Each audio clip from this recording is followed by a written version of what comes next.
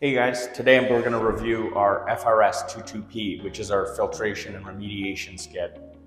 This unit is designed to filter out the fats, waxes, lipids, and remediate some of the chlorophyll out of your crude oil, and is capable of doing it at about 10 to 15 gallons per minute. As you can see, it has a very small footprint, and I'm going to review some of the features of the system.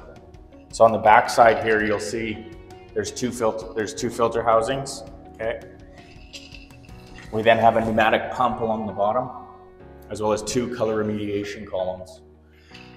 So the process flow of this system basically comes in and through one of the rear filter housings, which is generally a 5 micron. It then gets diverted through one of two of these color remediation columns, which is generally filled with activated carbon, although there are other options available. And then comes through your final filter housing, which is a 1 micron, to be carried on through the rest of your process. This unit is EU GMP compliant with full material traceability certs, as well as it's designed for easy cleanability. So the filter bags can be swapped out in less than 2 minutes. And yeah, if you have any more questions about this unit, feel free to reach out. Thanks.